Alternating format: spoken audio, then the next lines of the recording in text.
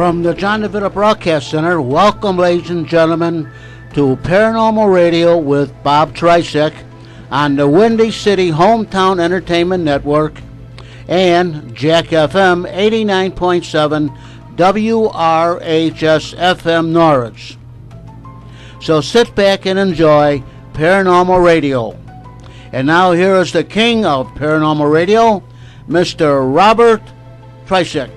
Thank you, John. I'm still the king, huh? I still haven't lost my kingly status yet. I haven't been demoted to prince. Thank you. Thank you very much, John.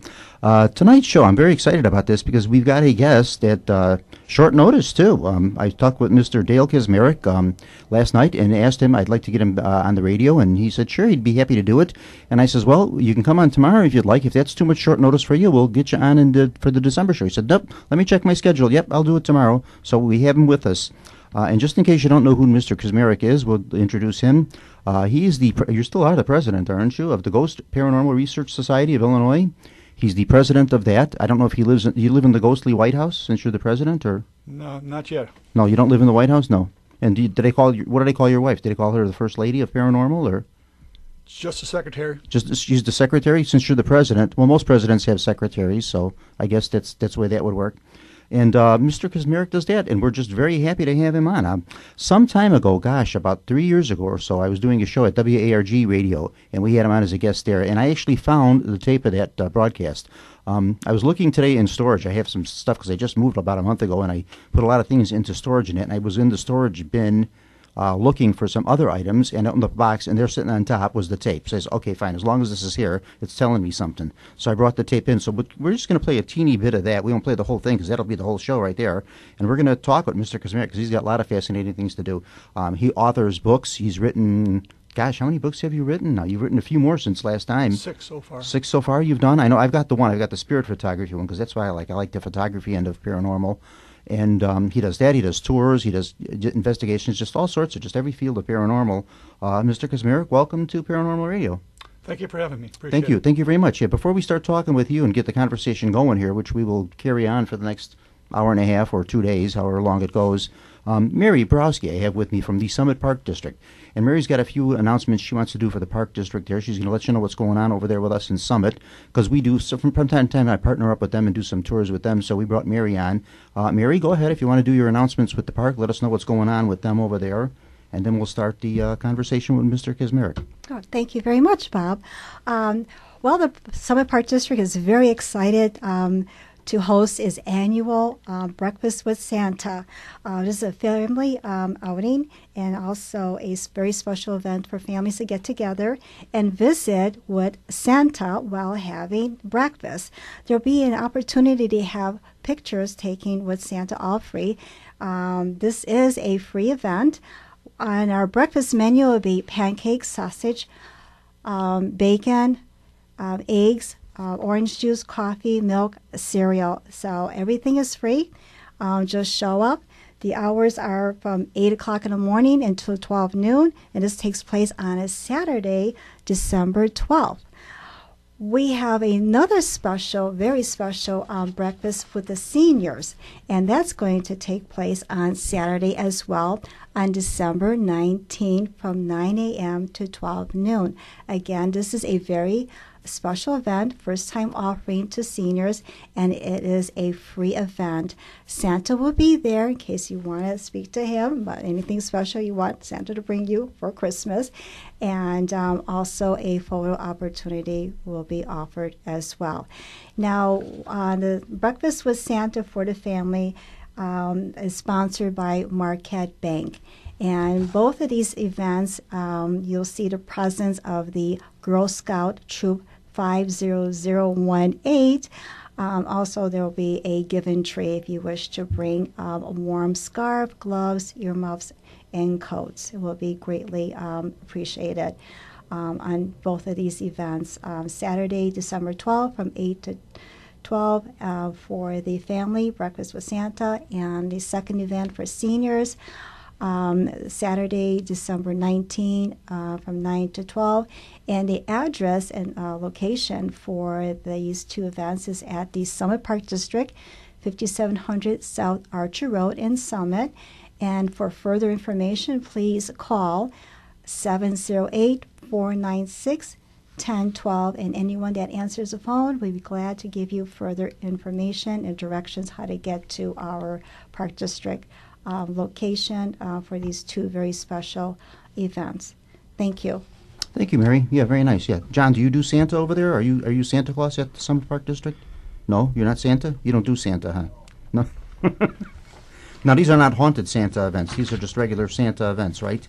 So this has absolutely nothing to do with paranormal. No, nothing at all. You forgot the long distance one, the one we were talking about this morning. We're going to be doing something, and this is where Windy City Radio comes in. And this is kind of long distance, but I'm going to announce it tonight anyway, though. Mm-hmm. We're going to be doing something different, and again, nothing to do with paranormal. We're going to be doing game show night. We're going to be doing TV's classic game shows like You Bet Your Life and Let's Make a Deal and Beat the Clock. And it's going to be a family night that we're going to be doing at Summit Park. And we're going to be doing that in March. So this is, like I said, this is down the line. But you know how these things are. You have to plan these things 5-6 months in advance to do them because there's a little bit of work with them and to get them together and get them going. And at this event, and this is going to be a free event too, sponsored by the Park District. We're going to have some refreshments served and come on down and play some of these classic games and stuff and win some prizes and have a little fun with that.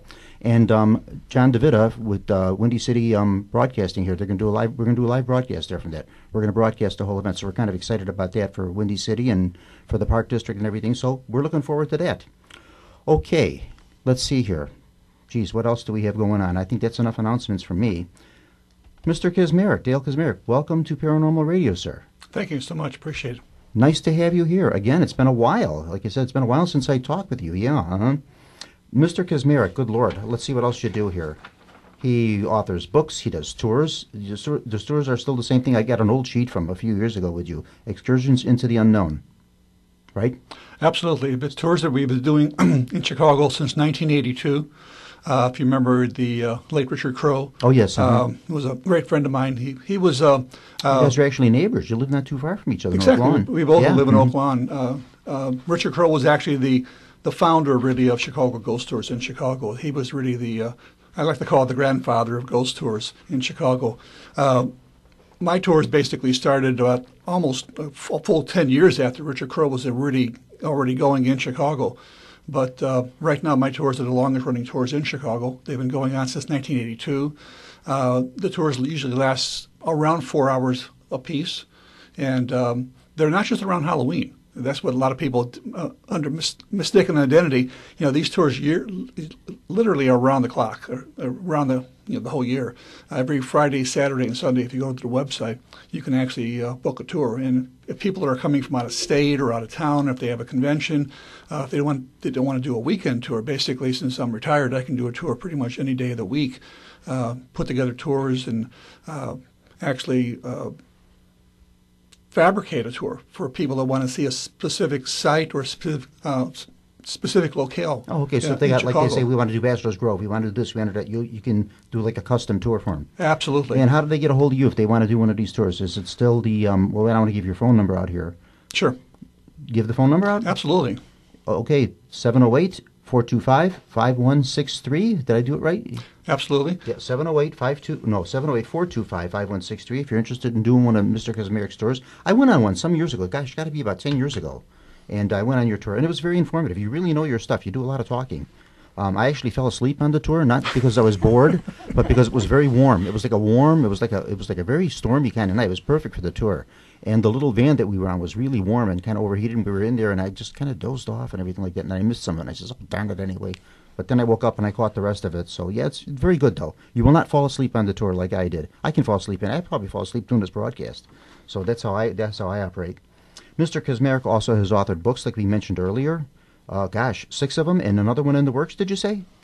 Well, there's actually kind of 2 in the works that I'm working on right now. I'm working on a possible Windy City Ghost 3, which is the 3rd volume of Windy City Ghosts. And I'm trying to put together, right now it's kind of an untitled book right now. I'm not sure what it's going to be titled, but it's going to be In 2015, I've started my 40th year of ghost research. I started way back 40 in years of ghost 1975. So it's going to be kind of encapsulating, what's happened in 40 years and how the technology has changed. I was just going to ask you about that. How have things changed? Over the, I mean, before you went around with a notebook, a pad and paper, and a little camera, and that was about it. A tape recorder, maybe that was about it. Yeah, when I first started back in the late 1970s, I mean, the entire arsenal of ghost hunting equipment for me was a cassette tape recorder, a 35 millimeter camera, and if you had an EMF device, it was a compass. Yeah, that's about it. Yeah, there wasn't much. Yeah, it was kind of simple, and yet we did it. Yeah, absolutely. Mm-hmm. Yeah. John, play just a little bit. I've got that. This is an interview that I did with Mr. Kazmarek, about 3 years ago from another radio station when I was at WARG, and we'll just play just a teeny bit of that, just to jog your memory here, see if you remember this. Some of the people I think I would never get in a chance, and 1 in a million, they say, sure, I'll do the show. And that was the case with our guest here, Mr. Dale Kazmarek. I spoke with him the week in between the Christmas holiday and New Year's holiday, and left a message there with someone, and I really, quite honestly, never expected to get a call back. And on New Year's Eve, my phone rang, and it was Mr. Kazmarek, and he said, sure, I'll do the show. Great. So he's with us this evening. If you don't know, and I don't know how you could be interested in paranormal and psychic phenomena and not know Mr. Kazmarek, geez, I gave you a pretty good introduction. What does he have? He's got a list of credentials here about the size of the Old Testament and the Bible. He's written many books, amongst them Windy City Ghosts, Windy City Ghosts 2, Field Guide to Spirit Photography. That's the one I have because I'm into the photography end of the paranormal a lot. Spirit Guide to Spirit Photography. He does the Field Guide to Ghost Hunting Techniques. He also teaches classes. If you want to become a ghost hunter, he will tell you how to go about doing that. He runs tours of his own. They're called Excursions into the Unknown. And he is also the president of the Ghost Research Society of Illinois. I don't know what else he does, too. I think he paints bathtubs in his spare time, too. He just has a list of credentials in the paranormal as far as your arm and leg will take you. Mr. Kazmarek, welcome to our show. It's an honor to have you on here. I'm very pleased to get you on here, and you're a very nice gentleman to talk to. We spoke a little bit when I met you at Subway, and actually I met you about 7 years ago because I went on one of your tours. You don't remember me, but I remember you. Thank you for having me. Thank you. Thanks for having me on the show. Appreciate it. Go ahead, introduce yourself to us. Tell us a little bit about you, what you're doing, any current things you're working on, and then we'll just get into it. Well, I've been involved in ghost research since about 1975. I started out as a lot of other people in the field. Maybe they've had a paranormal experience or a personal encounter. I did not have that myself. I got involved in the field mostly from my parents telling me ghost stories as a youngster. I was born and raised a Roman Catholic, 100% Polish, so I have a very heavily ethnic background. Yashimash. And Yashimash. And my parents, as they were growing up, my mom and dad, in the 1930s and 1940s, as they were dating in the Chicagoland area, my dad's favorite thing to do with my mom after the date cut it off. We'll start talking ride again. around a very famous. Okay, that was the old interview that we did about 3 years ago. We'll just pick it up from there. It sounds like we just did this yesterday, doesn't it? Yeah. We could not even had you on here and just played the tape, and that would have been it. But it's nice to see you and nice to hear new things. Mm-hmm. So that was about 3 years ago, and gosh, some of the stories you were doing there was fast. I got to go home and listen to the tape because I was fascinated by some of that stuff. It's been a while since I heard that tape. That tape, it was kind of funny. Like I said, I was doing some, cleaning out a storage thing, and it just out in the box, and there it was. And I says, boy, how coincidental. Having him on tonight, and then I find his tape sitting at the top of the box there. So, yeah, neat. So, okay, what were we talking about in that one? 40 years, you said you've been in ghost hunting business. Yeah, 40 years, more than 4,000 cases I've investigated. 4,000 cases? Yeah. How many of them turned out to actually be something legitimate out of the 4,000? Probably about 70%. So a pretty good track record. Yeah, that's pretty good track record. The other ones, not that they were hoaxes or anything, but just they turned out not to be. Either, actually, you found some explanation for either it. A natural explanation. We were able to debunk or recreate what was going on. Just give you an example. We were called in to do an investigation in a house in Rolling Hills, which is from Oak Lawn to Rolling Hills is a pretty good jaunt. Sure. And what I usually try to do is talk to people on the phone and get all the relevant information about what's going on. Try to do an on-air interview, if you will, kind of over the phone. To kind of save myself the possibility of going out there and finding out that something perfectly natural. And this woman was an elderly woman. She was up in her 90s, and she was living by herself. And she said that she was hearing a chirping sound going on in her house all the time. She couldn't figure out what was causing it. And she was very scared.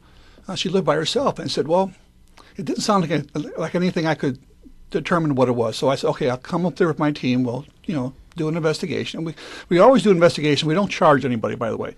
All our investigations are free. We do accept donations if people want to donate, but absolutely it's free. So we go up there, and it was about 3 minutes into the investigation we started hearing the chirping sound. I go, I know what it is. It was a smoke detector going off. Oh, okay. That would be an obvious one. That would be easy. But if you're an elderly woman... She was probably thinking it was the ghost of her dead canary or something, chirping away there. And she normally had her nephew come over and change the battery, and she wasn't sure what this was. So within 5 minutes, I put a new battery in and exercised the ghost. You drove all this way to change a battery in a smoke detector. Yeah, exactly. So, sometimes it's just as simple as that. So, other times they're a little bit more complex. I'm with you on that one. Yes, they are. Yeah, yeah. Have you ever been scared yourself? I always like to ask this to people that do ghost huntings. Now myself, I don't actually get scared like where you might get startled from the unexpected. You see something, but scared, not actually. You ever been frightened by anything that really just terrorized you? And says, whoa, no. I can honestly say that too. Yeah, I never have. Yeah. Things have happened to myself and to my team that has been unexpected, like you say as well. To give you a good example of that, we were doing an investigation here very recently in a place called Trans-Allegheny Lunatic Asylum, which is a 256,000 square foot old abandoned insane asylum in West Virginia. And we were in there for 8 hours doing an investigation. That'll make you insane yourself, won't it? Absolutely. 4 floors. Just walking around, it was just an enormous place. We were in one particular room, one particular hallway, I should say, which was one of the oldest wings in the building. And according to what the tour guide was telling us, there was one particular patient that had lived there in the past, a woman named Ruth. And she was very antisocial towards males. She would always throw things at orderlies, doctors, visitors, anybody who was males. Females she didn't care about. And this is a true story. So we were just a few doors down from where she was a resident, her room. And we were doing an EVP session, trying to pick up spirit voices. And we had a camera placed there, and we had, a REM pod in the center of the thing that picks up. When you're saying EVP, just for somebody that just listen to this broadcast may not know what that is. Go ahead, tell us what the EVP is. It's electronic voice phenomenon. It's the idea that you try to pick up a communication with spirit using a digital tape recorder or other devices. It can even be in the audio portion of a video. So you're trying to capture the sound of the ghost, the sound of the Absolutely. Spirit. Okay. Just to clear that up for anybody that may not know what it is. Okay. Absolutely. Yeah. We were there probably no more than about a minute and a half. Ooh, that was fast. When I started to feel my hair on my arms and my neck standing straight up, and we actually videotaped it. And I got extremely cold. Now, the 3 other people that were with me were all females. They did not experience anything. Now, it got to the point where this ghost got a little bit amorous, perhaps. It actually grabbed my buttocks. Wow. And I actually got this on videotape. You'll actually see me. You can go to my website. You can actually see this actual video. You actually see me grab my left buttocks, and I go, "Whoa, what was that?" And now that's very rare for that to actually have any kind of physical contact. Yeah, physical contact. Yeah. And again, the other 3, because they were females at the time, nothing. And it went on for about a minute and a half. So we concluded the session by doing a fast EVP session. Now, we used a device called an ovilus. Now, if you're familiar with an ovilus, it has the ability for spirits to form their own words if you use it in phonetic mode. They actually can put together vowels and consonants to form words and then put those words together. So you can actually understand. It's not just like what we normally hear. Everything's kind of garbled and mumbo-jumbo. I asked a question at the end of the session. Do you want us to leave or do you want me to leave? One word came out. You. Yeah. Did you go? We stopped after that. I would not, too. Not because we were scared, but we thought we were intruding upon her space. Right, yeah. You don't want to. Yeah. You don't want to disturb them. Yeah. And again, people can go to the website and look under GRS investigations and actually can see that. Now, at the beginning of the story, you mentioned a tour guide. So they actually give tours through this place? Yeah, you can actually do regular just ghost tours. Mm-hmm. You can walk through, which are probably less expensive than actually doing a ghost investigation. So there's more involved with the investigation. Yeah, right. yeah, and much more time. Exactly. These investigations, just in case you don't know, it's not like the shows. I get this all the time, and I'm sure you get this a lot too with these shows they have on TV. You know, people watch these things, and in an hour it's all solved. This is not the way this works. These investigations are hours and hours. So you're there for a long time. Like you said, you were there for like a minute and a half, and your hair started standing up. That's really a fast response to this, because normally it's a while before you get any kind of responses. Sure. Mary, anytime you want to jump in on this, anytime you got something to say, you just feel free to jump in and join in here. Did you do this during the day or at night? Well, most of these investigations, unfortunately, are evening investigations, and I don't know why that's the case. I mean, that if you look on these what I call reality TV shows, and I won't name them, but you'll know which ones that are on TV. They're on the Sci-Fi Channel and different channels. All these investigations always seem to be in dark buildings at night, using night shot cameras, night vision cameras. You don't always have to go out and do investigation in total darkness. We've gotten some real relevant investigations and evidence in broad daylight. We've been out to Bachelor's Grove a number of times. I got to talk to you about that. I'm glad you brought that up. We actually got a very interesting photograph that actually showed that's up the one I want to talk about. in broad daylight. Yeah. So I mean, you don't have to be there in the middle of the night to get relevant information or a paranormal encounter. It's just that people want to investigate in the dark because it's spooky. Yeah, I think it's what it is. Some of the investigators, some of the investigative teams that I've had on and stuff that I've talked to, they say they like doing it at night because not so much for the spookiness of it, it has to be at midnight and it's got to be a thunderstormy night, that type of thing, but just because at night it's more quiet. They say you don't have traffic noises, you don't have people noises, you don't have that, it's more quiet, so they like doing it at night. So sorry, it makes sense that way. But myself personally, a few of the times I've had encounters with ghosts, I've had them during the day. Once actually at Bachelor's Grove myself too, yeah. Your Bachelor's Grove photo, we got to talk about that one because I use that one a lot. Sometimes I do these presentations and lectures at the libraries and things like that, and I put that photo, the famous one of the lady sitting on the tombstone.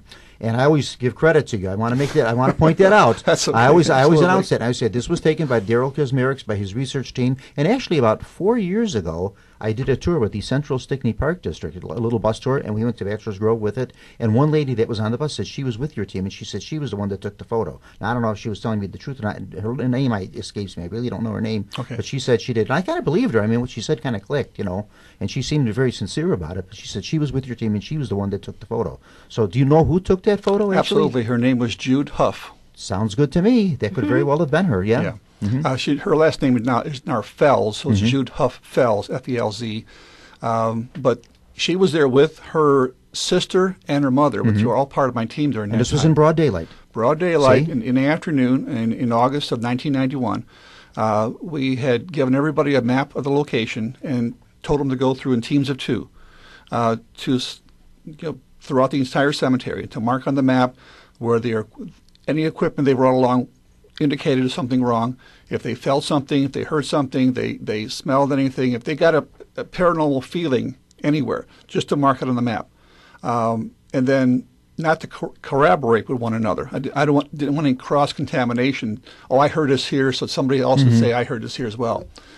When we got done with that, everybody sweeping through, they were all on transparencies on grease pencils. So we just took the transparencies, laid them on the one map, and there was like 2 or 3 locations that a number of people seemed to have had and experienced that. One being a checkerboard tombstone that had no name on it. And we looked for a name on it. It had no name. It was probably a pedestal or some other thing that was on top that was long gone. One of our team members, Jude Huff, had a 35 millimeter camera. This is way before digital photography came out, with black and white high-speed infrared film. And she took a picture of that image or that tombstone. Nobody was sitting on the tombstone. Nobody was even near the tombstone at the time. And when she got the film back about a week later, because digital, you can get that instant picture, but 35 millimeter you have to develop, so you don't know if you got something until you develop the film. She said she at first didn't notice the image until she looked at it the second time, and then when she blew it up, there's clearly a person sitting on the tombstone in profile, in what looks like a Victorian gown, down to her ankles, shoulder-length hair, brown hair, part of her head and part of her knees are actually semi-transparent. You can actually see right through. Yeah, facial features on that photo you can't really make out too well. You really can't, yeah. Mm-hmm. And obviously there was nobody dressed in Victorian garb in our group. This was a summer afternoon. We were all in short sleeve shirts, maybe blue jeans. So it's one of the most amazing photographs I've ever captured. It's probably one of the more famous photos too.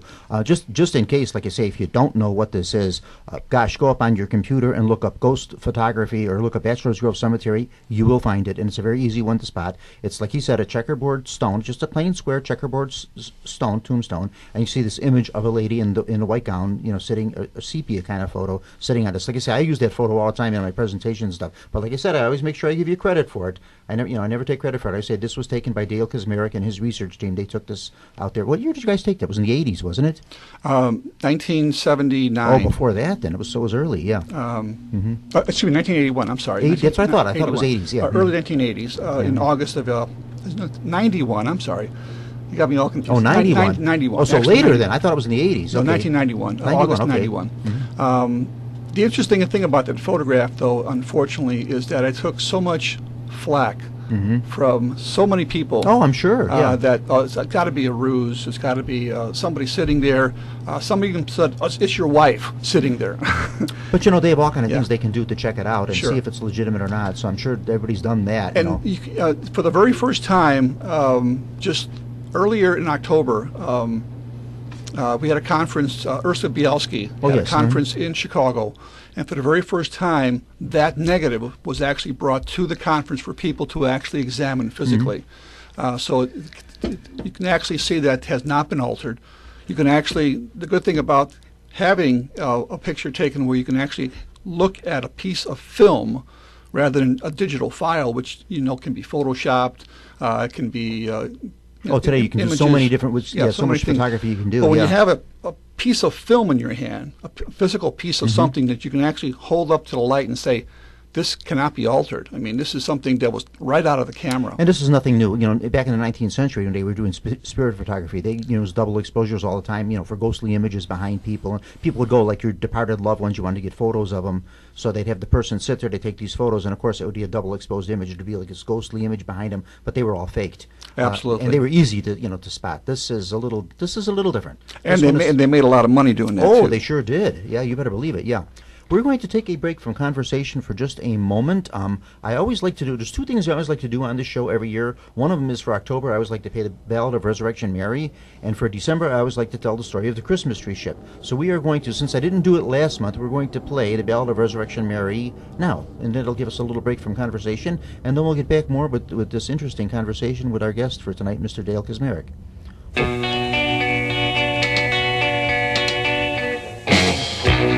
I met her at a dance. I remember she was very cold, so strangely beautiful. I swept her up to carry her home. Resurrection Mary, wander from your cemetery.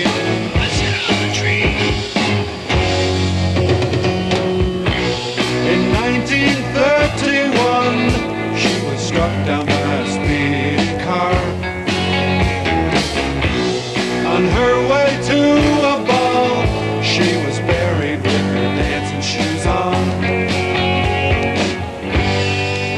Resurrection Mary wandered from your cemetery.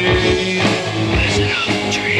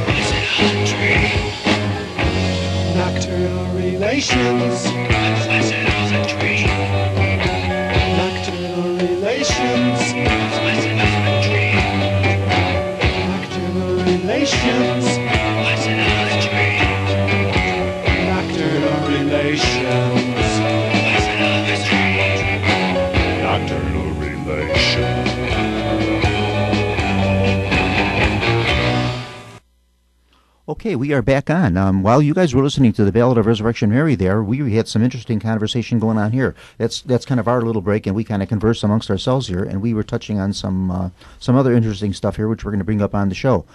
Resurrection Mary, I don't want to talk too much about her because we all Resurrection Mary, everybody's Resurrection Mary to death. What's the last sighting that you know of Resurrection Mary? The last one that came to my personal attention probably was in 2008. Now, not saying that she hasn't been seen since that time. A lot of times people simply don't know who to call. Yeah. It's just a call Ghostbusters. Kind of a little joke there, or for instance, they may hold their sightings real close to the heart. They may not want to share it with them, or maybe they see something and that can't be. Mm-hmm. That can't be. So there may have been sightings since 2008. I'm sure there has. Oh, yeah. Mm-hmm. I'm sure there has been. But there has been a drastic decrease in sightings since about 1985, and that's when those overhead streetlights were put along Archer Avenue. See, you said the same thing I did, too. I says it used to be very isolated over there. It used to be very dark. You didn't have that whole housing development built over there. You didn't have a lot of street lights. I can't remember, like, my brother used to work at Willowbrook Ballroom. He used to work out there. He was a busboy on weekends. He worked out there. So we used to go pick him up. My mom and I, on weekends, he'd get out there on Saturday nights at, like 1 o'clock in the morning. We'd go down there. My mother wasn't going to go in the car by herself, so she'd get me in the car to go with her, and we'd go down. And I always looked, to see if I could see Resurrection Mary. Never saw anything even remotely close to her. But in those days, that used to be very, very dark. I mean, we're talking like 40 years ago. It used to be real dark there, so it's a lot more built up now. Okay, we've got a sign here, go to break. So we're going to be going to break. John gives me these subtle reminders here. So we're going to take a short break here, and we'll be right back on. Come back with us, folks, and listen to more of these stories. This is good stuff. I like this myself. It's a real fast break.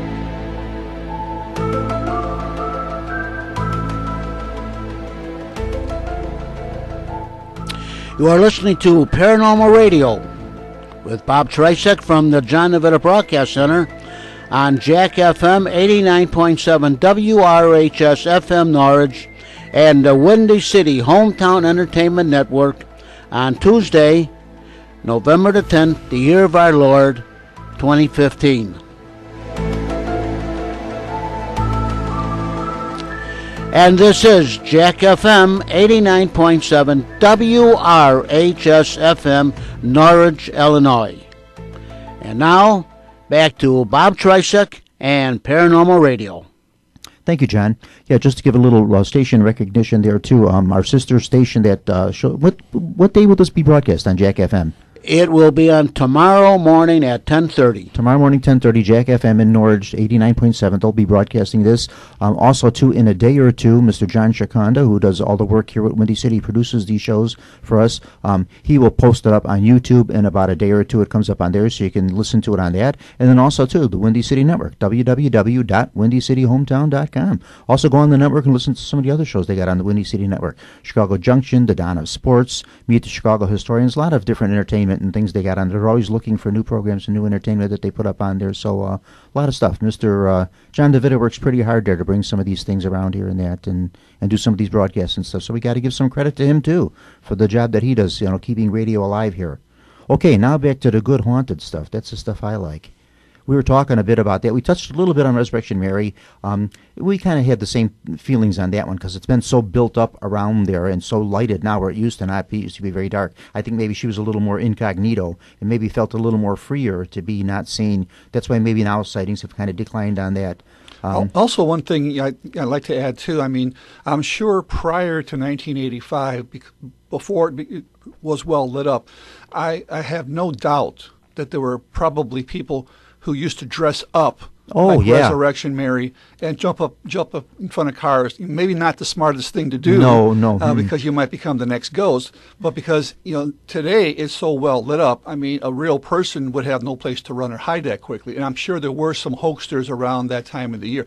It doesn't obviously account for all the sightings by any means, but I'm sure there were some tricksters, some hoaxsters that you go to YouTube, you can actually find a guy that's dressed up with a beard and everything. Probably the guy with the black Nike shoes. Yeah, there's a guy with a white dress. It's like in broad daylight, and they're all at. I think we were talking about the same one. They're all at Chet Smalley's on. Look, it's Resurrection Mary, and there's a guy walking across the street wearing a white dress with the beard, and he's got black Nike shoes on, and it's supposed to be Resurrection Mary. It looks more like Resurrection Larry to me, but yeah. So it's a lot of fun. She's like probably one of our more famous ones here. Bachelor's Grove now, you seem to do a lot of research out there and everything. So many of these investigative teams and people that I've talked to, they say, no, we don't do anything there. Bachelor's Grove is just kind of overdone. There's really nothing that goes on there. It's kind of too done now and that kind of thing. I don't believe so. I think you may have a period like we're talking now where something goes dormant for a number of years and then it starts showing itself again. Also, too, sometimes new things pop up. You don't see some of the old standard ghosts. You don't see the lady in white. You don't see the man with the plow going into the lagoon with the horse and that kind of stuff. You see other things, too. So sometimes, new manifestations and new things kind of pop up there. You just never know what you're going to find over there. Myself, I like Bachelor's Grove. I always did like it. Yeah, absolutely. I mean, Bachelor's Grove, when you go back to Resurrection Mary, it's really just the story of the hitchhiking ghost. Mm-hmm, yeah. It's versions and variations of that. She's seen running from the cemetery, the case of the Ben Bars, other sightings along there. People, think that she's that they've actually hit something or ran through something, but they feel no thud or anything. Where in Bachelor's Grove, you have just the opposite. You have a multitude of different stories from, yes. from disappearing houses to blue lights to the farmer and his horse to the woman carrying the baby in her arms to balls of light that have been seen up and down the trail. The yellow suit man. Yeah, the hooked spirit, which may be most likely an urban legend. Yeah.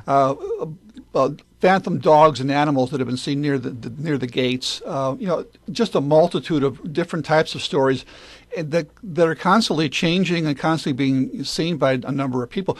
The interesting thing about the Phantom House, which I always like to bring up because that's one of the most famous stories about Bachelor's Grove, is people see this white wooden framed pillared house in the distance, and when they describe it to me, or they try to describe it, and then they try to tell me where they see it. It's on one side of the road. It's on the other side of the road. It's towards the entrance. It's further back. It's never in the same place twice. So it's not like it was ever a real structure of a house there. It's like a phantom house. It moves around.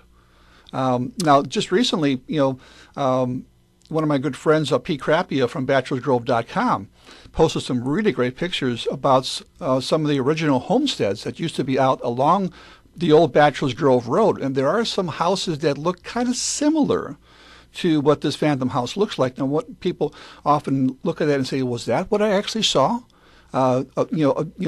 Maybe something from time and space that I just caught a fleeting glimpse of something. Because when people see a house, first thing they ask me, well, how can a house be seen? It doesn't have a spirit. Yeah, we're not talking. That's a good point. That's a very good point. Yeah.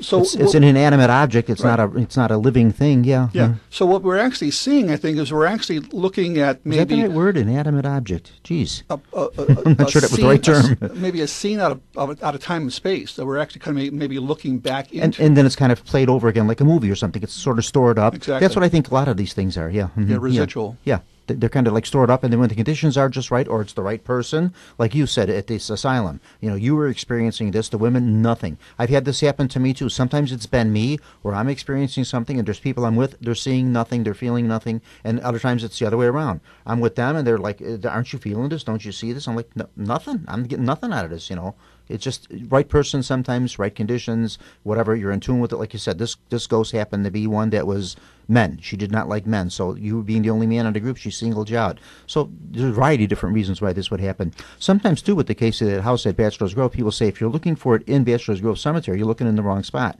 It's actually in Bachelor's Grove Woods, which is like across the street and down the road away, up the road a little bit. So, like you say, the house kind of moves around. Sure.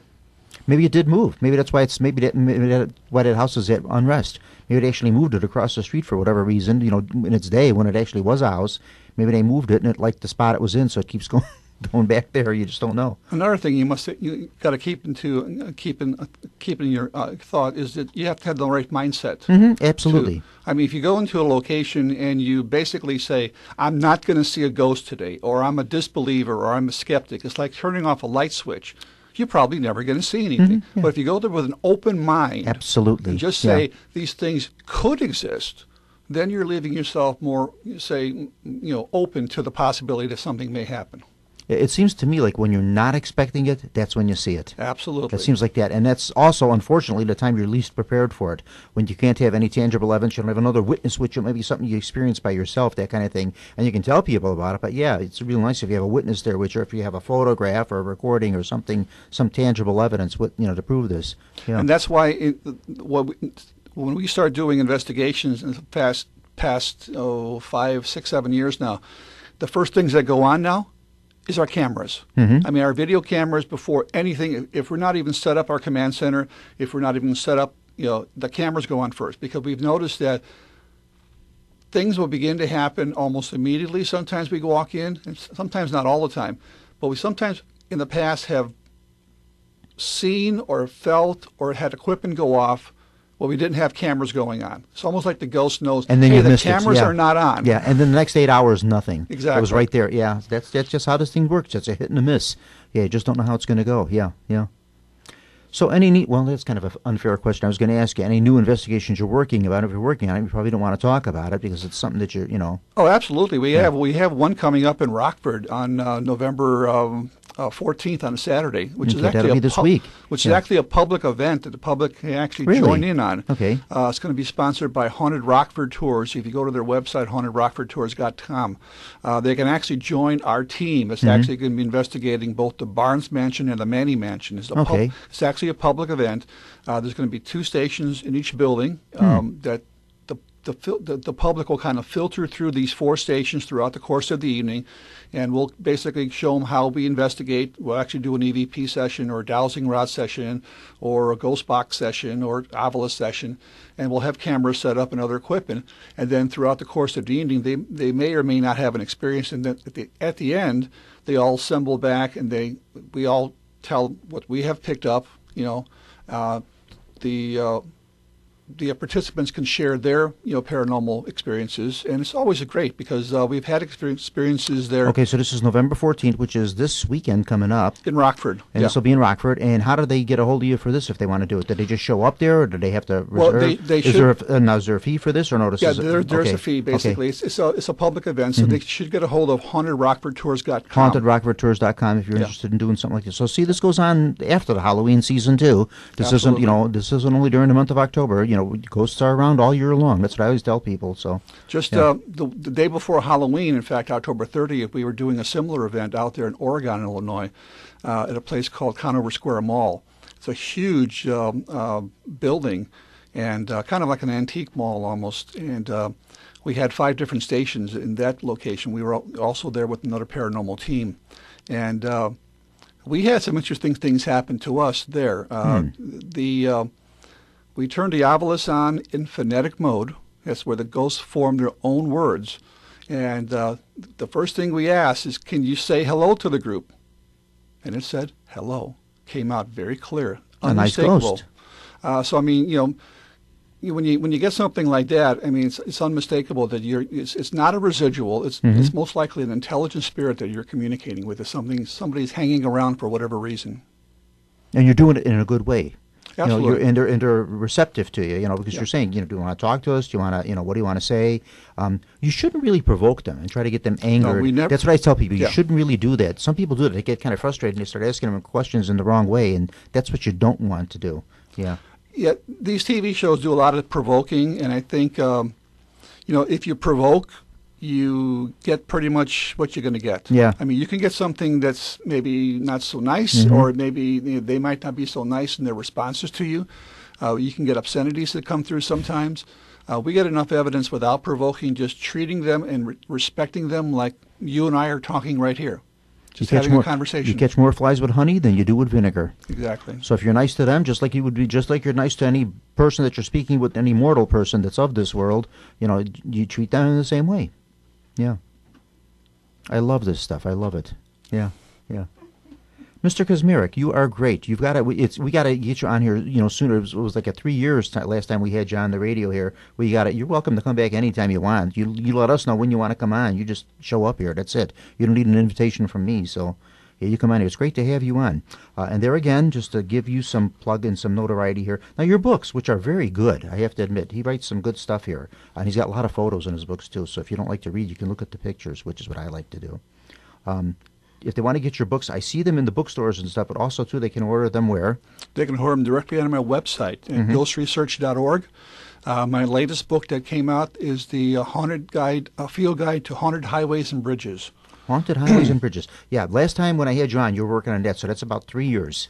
Yeah. And you think about it, all the people that died on highways and infrastructure. Yes, yeah. And how many people have jumped from bridges, jumped too? From bridges. Yeah. The Golden Gate Bridge is still the #1 bridge in the United States where people still, to this day, commit suicide. Isn't that crazy? Isn't that something? Yeah. In beautiful San Francisco there, people like to jump off the Golden Gate Bridge. Yeah, isn't it? And if the jump doesn't kill them, the freezing water... It sure will. Yeah, that water is cold. Yeah. Yeah. Uh-huh. And San Francisco is such a beautiful city, too, for people to do it. But for some reason, people like to jump off the Golden Gate, yeah. The Empire State Building, although now I think they have ways where you can't really jump from there anymore. Like in the past you could, you can't do that anymore. Also, too, the Excursions into the Unknown tours, which he runs, which are very good.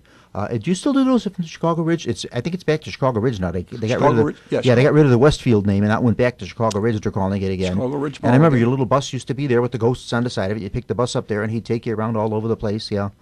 Yeah, we have a number of different tours that we do. We do smaller groups. We can do groups as small as 4 to 6 people in a van. That sounds about like us, isn't it, Mary? We were just talking about this. We got a van. We get a van that holds 11 people. We get like 4 to 6 that show up for the tours, But sure. we do them anyway. We go, Yeah. And we have mini buses that we can also get up to a 55-passenger motor coach.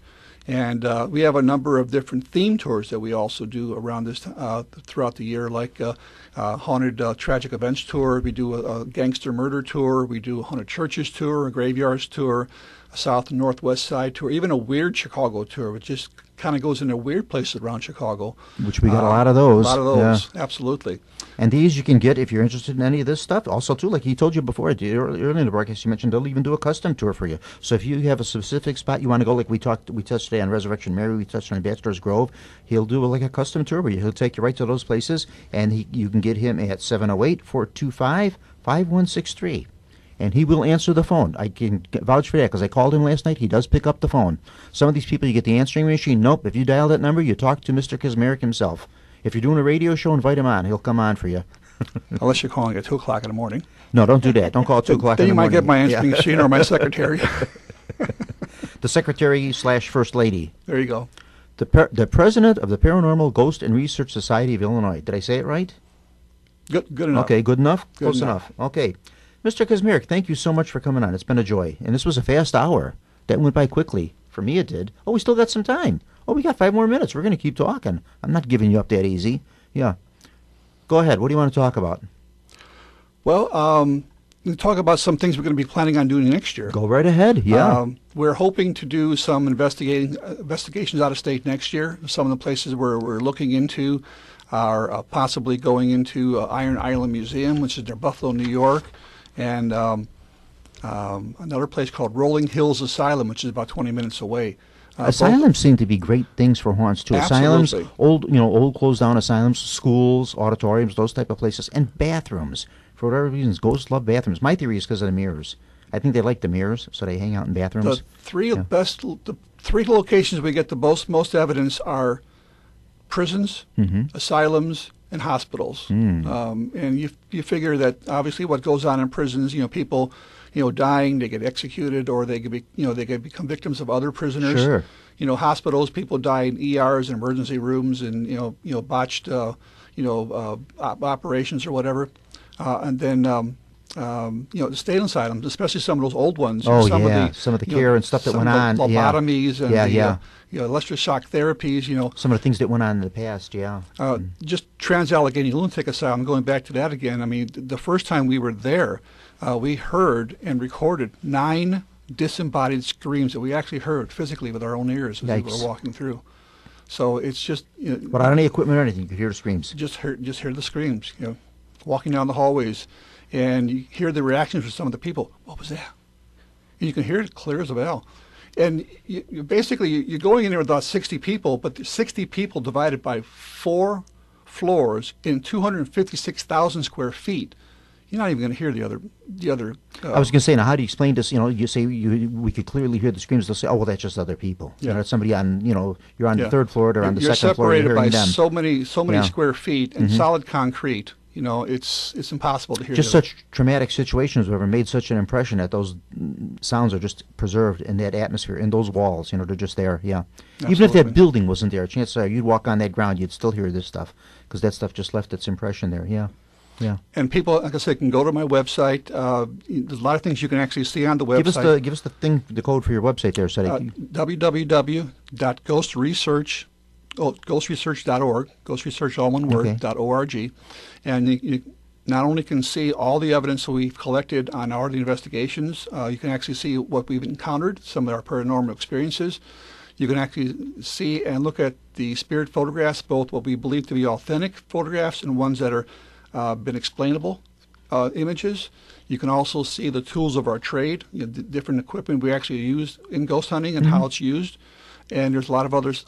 There's a whole section of other websites you can actually visit that are in there as well. So quite a number of things you can do in there on the website. We'll have to get you on another show. We'll have to do another show on ghost hunting equipment.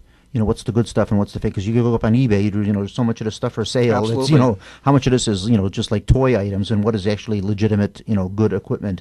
So we'll have to do the pro and con about that. Not to, slander anybody's merchandise, but just so you don't get taken, in case you're thinking of purchasing some of this stuff. Because there's a lot of, let's face it, there's a lot of fake stuff out there, so, like anything, yeah. Yeah, like when I first started out, some of the equipment, it was non-existent. There was nothing, exactly, right. And then later on, we kind of adapted some equipment for other purposes to ghost hunting, and now they're making equipment specifically for ghost hunting. Sure. Which is very refreshing, because now you have very bright minds out there devising devices for ghost hunting and know their purpose for that, just for ghost hunting. Yeah. 40 years of ghost hunting under your belt. 40 years of ghost hunting, and the second oldest running tours? Longest running tours. The longest running tour now, longest surviving one. Richard Crowe did them first, but Yeah. then you're now the longest surviving ghost tours. Yeah, wow. Absolutely. Great. Wonderful stuff. Thank you so much for coming on, sir. Appreciate it. Come back anytime you'd like. Fascinating talking to you. My pleasure. Yeah, thank you so much. Okay, we are going to sign off. Are we not signing off? Got 10 minutes. Oh, we have 10 minutes. I'm looking at the clock here. It shows 8 o'clock. We got 10 minutes. We're going to talk about ghost hunting equipment.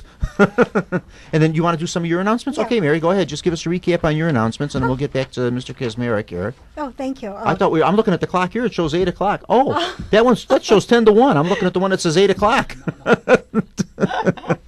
Okay. All right. We have some I guess time we're on, left. I don't know, what are we on, Wisconsin time or something? I don't know what we're on here. I don't know. Oh, thank Okay, you. give us some more stuff with the Park Oh. District there, and then we'll get back to Mr. Kazmarek here. We're not through with you yet. You don't get off the hook that easy. Join the Summer Park District with a wonderful breakfast with Santa to celebrate the holiday.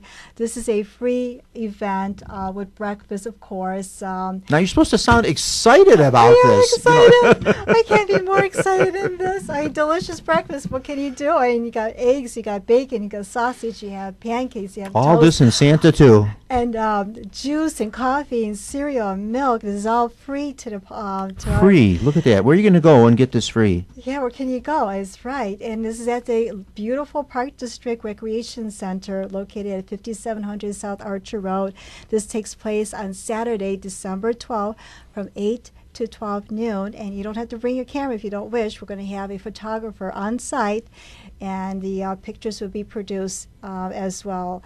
Also, on a good note, for the seniors, we're having Christmas breakfast for them as well, and Santa will be visiting with our seniors, and this is also a free event, free breakfast, and also a free photo op with Santa. Another free offering, sorry, not free offering, but a new I offering. imagine the seniors like this because being around Santa kind of makes them feel young. Yeah. Since Santa's so much older than they are, so being around him makes them feel a little younger. So And a new offering, first time for the Park District, is joining the fund for the candy cane hunt. Children will search for a candy cane while the Park District is... I never heard of a candy cane hunt. Easter egg hunt, but never a candy cane hunt. Candy cane, something new they're offering. The whole entire Park District will be transformed into a candy cane forest. How about that? After participants collect the candy cane, they come into our recreation center for hot chocolate, cookies, and music, and arts and crafts, and games as well. Another offering, that first time, as to the Summit residents. Any Summit residents that decorate their home for the Christmas holiday will come down to the Park District, register that their home is decorated for Christmas, and it will be judged, and they will receive a gift certificate and recognition at our next board meeting. Oh, like the best decorated house. Oh, cool. Yeah. Oh, that's nice. They should do it for Halloween, too. We did it for Halloween. Oh, they did as it for well. Halloween. Yeah. See? I come up with these ideas after somebody already thought of them. You know, that's always my thing in life. I'm always like a day late and $1 short, you know. Again, Yeah. our address is 5700 South Archer Road in Summit. And for further information, please give us a call at 708-496-1012. And then we got the game show event in March, but we'll be talking about that later. We got 5 months for that, so we'll be talking about that. And that we're going to broadcast, too. Yes, we are. That's going to be Windy City's going to broadcast from that, so we're going to do a live broadcast for that one. That's going to be game show night. That's another Summit original. Another Summit original. No one's done that one. Yeah, we're going to do You Bet Your Life and Let's Make a Deal and all that classic game show stuff. So, yeah. Okay. All right. Well, back to you, sir. How do you top that? I can't top Do you that. have any like asylum ghost hunting breakfasts? You know, where you go on a ghost hunt and you serve breakfast too. And I don't know if anybody would want to eat when they do something like this. They're probably so keyed up. I don't know. Well, if I they know could we eat. went to last time we went to Mansfield Reformatory in Mansfield, Ohio. They gave us all you can eat pizza and Okay. soda pop and hot coffee all night. So yeah, And God knows what they put in the coffee after Yeah. they did that. Who knows what you seen and what you heard? Huh? Yeah. caffeine kept you awake all night. I remember sometime back, too, over in Willow Springs. I don't know if they still do it. Rickle Beans, I think, was the name of the place. Yeah. And they had like an all-night thing they did there, too, where you could go in and you had pizza to eat and you could sleep there and stuff. And they did investigations. I don't know if they're still doing those or not. You know, that was a while ago. I know. don't think so. Yeah, I don't know if they still do. Is that even still there? I don't even know. I don't know. It's probably long gone. Yeah, I don't know. Yeah. Yeah. So many places, unfortunately, in Chicago that have been written in my books are gone. Yeah, that's I true. mean, they're yeah. simply gone. There's something else. hmm Yeah, There's something else, but paved over. what you wrote about in that book is still going on there. Absolutely. Even though that building might be torn down or whatever, but that's still going on. We know how that goes. It stays in that atmosphere. Yeah.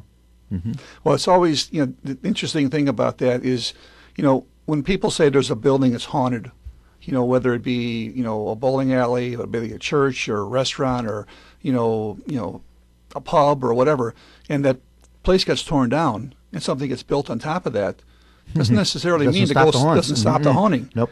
It can be what they call stigmatized property. I mean, the property can be haunted by something that happened in the past, whether there was a murder, suicide, an Indian massacre, way before Chicago even became Chicago, and that trauma of that event has been just kind of Just frozen in that Frozen atmosphere. in that and like we time, talked in about that earlier, when walls. the conditions are just right in the atmosphere or the right Exactly. person is there, whatever, this thing manifests itself again. You see this or you hear this, whatever. Yeah.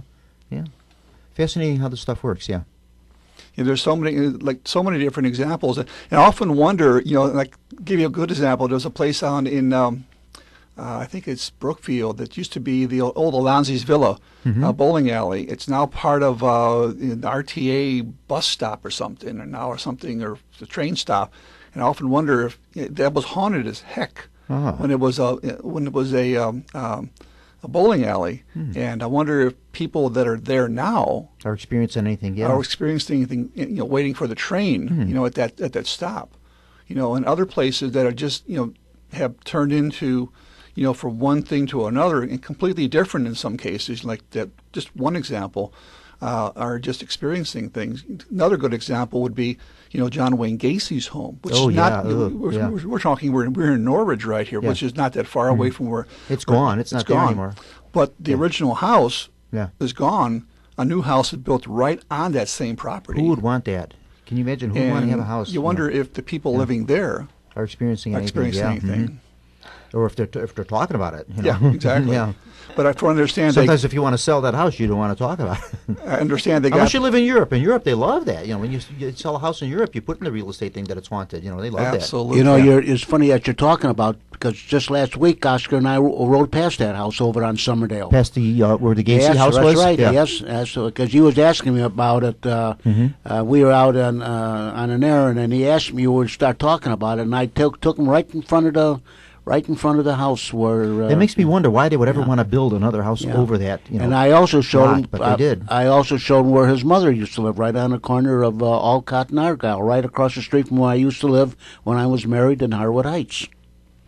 Casey's mother. Yeah. Mm-hmm. She was nice. She didn't murder anybody. No, No. I don't think so. I'm still alive yet. Oh, so you knew her? Well, I've seen her. I seen her, because we lived a half a block away okay. from her. All right, yeah. And obviously, how about him? Did you ever have any contact with him? Like see him in passing, wave hello to him or anything like that? Well, I don't pay no attention to people coming in and out of other people's homes, And right across the street from Gacy's house, when I was a telephone man, worked for Ellen Knight Bell, I installed telephones right across the street from where Gacy used to live. Huh. And right down the street is a firehouse, Engine Company 11. Well, John, you're just like all over the place there. Oh, yes. Man. Yep. Yeah. Mm-hmm. And also, you're at Rose Hill Cemetery at 4:30 in the morning by yourself. Oh, 4 o'clock in the morning. 4 o'clock in the morning. He goes to Rose Hill Cemetery on September 27th. Every year he does this. He sets up the broadcast because they do it at the Fireman's Memorial. Can you imagine being in Rose Hill at that hour by yourself? It's nice and quiet. Yeah, it's quiet there during the day, too. Yes. Yeah. People are dying to get in. What they say about the cemeteries, that old joke, Yeah. They must give you a key. You must have a key to get in there or something, your own private... No, I go in the back gate, in the maintenance gate. They You're know... not supposed to let people know that. Yeah, they... And we'll have people sneaking in there at night going through the maintenance gate. I tell we heard that on Paranormal Radio. They said we could get in here. Yeah, no, I have a way to getting in there. I've been doing that for about 15 years. I've been going there and setting up the equipment. And never experienced anything that scared you? No. No, nothing? No, nothing. Yeah, isn't that something? Yeah. I'd go there during the day and I'd get scared. Go in the mausoleum. I love that mausoleum. It is very creepy. Supposedly, the Sears ghost. The ghost of Richard Warren Sears Yeah. is seen in complete hat and tails and everything walking through that mausoleum because he's buried not too far away Montgomery from Ward. Aaron Montgomery Ward, his arch nemesis. Yeah, that's what they tell me. I've heard that. They say his figure, top-hatted, like you said, a top-hatted man wearing a top hat and a frock coat, they say his figure walked from the Sears crypt over to Montgomery Ward's. So isn't that funny that the two men were rivals in life, but yet one visits the other's tomb? Kind of strange, yeah. That's a very, very old... I don't know if that is... You might know this because you would know the facts maybe on this more than I would. Is that the oldest mausoleum in Chicago? Don't know. I know it is very old. One of the oldest cemeteries in Chicago. Oh, yeah. 1859. Calvary, also 1859. They both... about the same year. Even Graceland about that same time, 1850s. Yeah, Graceland and Roseville are 1860. around the same. Yeah, but they were kind of built. The difference between Graceland and Roseville, they were built for the rich, for the elite. Absolutely. Yeah, they were built for the elite of the city. Yeah, yeah. So it wasn't like just for the common man. That's why you have all these real famous people in Roseville. It's fascinating. So I love Roseville. So if you don't go there just to look for the ghost, go there just look for interesting monuments. Yeah, the monuments and the names, amazing. all the household names like Sears and Montgomery Ward and Swift's Premium and Oscar Mayer and all these. I think Oscar Mayer has a little sausage on his tombstone. Marshall Field. Yeah, Marshall Field. They're all in there. Yeah, and some of that architecture is just absolutely stunning. It really is.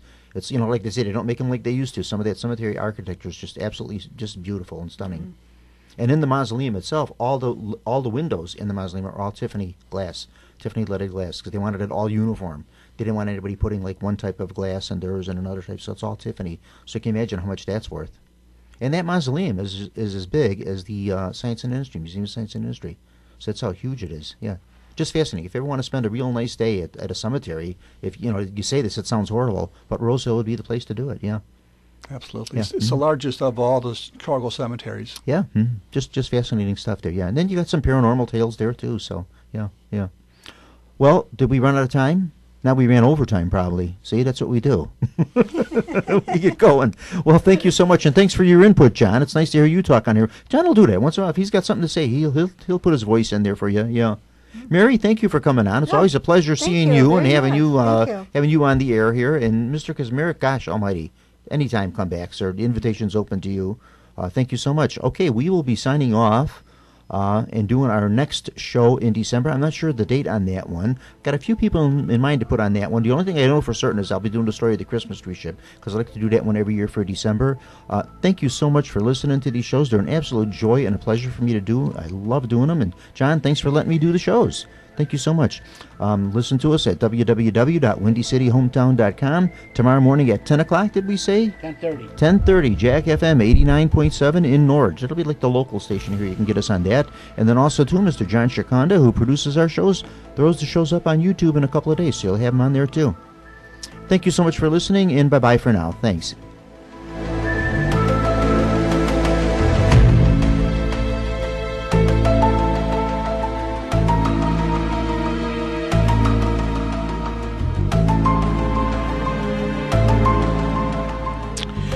You have been listening to Paranormal Radio with Bob Trzeciak from the John DeVita Broadcast Center on the Windy City Hometown Entertainment Network and Jack FM 89.7 WRHS FM Norwich. Paranormal Radio was directed by John DeVita, and the executive producer of Windy City Hometown Entertainment Network is Mr. John Shikanda, and the station manager for WRHS FM Norwich is Mr. Kevin Zeflik. This broadcast was pre-recorded on Monday, November the 9th, the year 2015. Until next time, please be safe, and thanks for listening.